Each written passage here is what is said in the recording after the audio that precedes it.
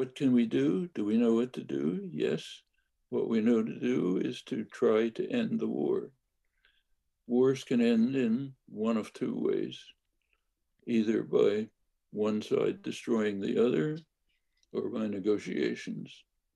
We prefer the first part. And you can be confident that it's not Russia that's going to be destroyed. Ukraine conceivably, unlikely, but conceivably could drive Russia out of Ukraine, but they're not going to destroy Russia. Mm-hmm. Russia can easily destroy Ukraine. And if you believe what respected Western commentators are saying, and Applebaums and others, you can read them in the Atlantic Council and elsewhere, they're saying Russia is so crazy they could do anything. So therefore, we have to refuse negotiations and ensure that Russia destroys Ukraine. That's the logic. Hmm. Okay. It's kind of interesting. And this is respected.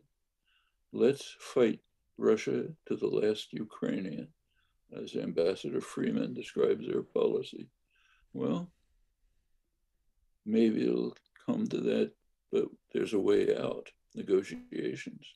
And as long as we refuse to participate in them, they're unlikely to get anywhere. And we might recall something else that Ambassador Freeman and others point out. The US is not just refusing negotiations, it's undermining them. The press won't report it, Yeah. but you can be sure that Russian intelligence looks at the White House webpage and sees what's there. For example, they see our official policy of last September and last November. I've written about it. Press won't report it, but the Russians certainly read it.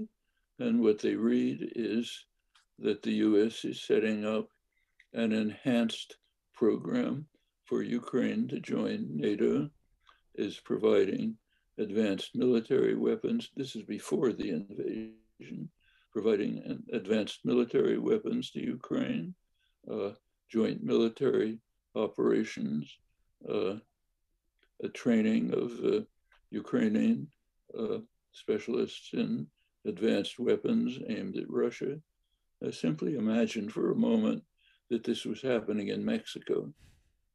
What do you think the response would be? Well, Mexico would be vaporized, okay, Yeah. because we have security problems, but the Russians don't, you know.